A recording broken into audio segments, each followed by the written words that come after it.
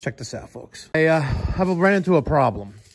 So let me show you what I did. So here is our SR502-4 two-zone switching relay. Yes, it's an older model. I stock a lot of controls and I buy in bulk. So nonetheless, this is what we're working with.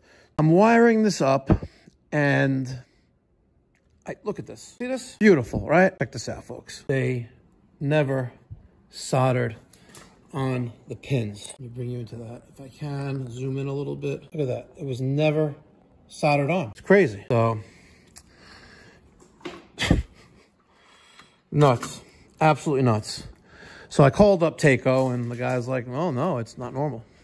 Right? I'm like, yeah, no shit. Come on, look what I went through for this. I don't want to redo this. It'll work, but... And I'm not going to use Argo. I'm just a fan of Taco, and I will never switch from Taco, but... It's disappointing.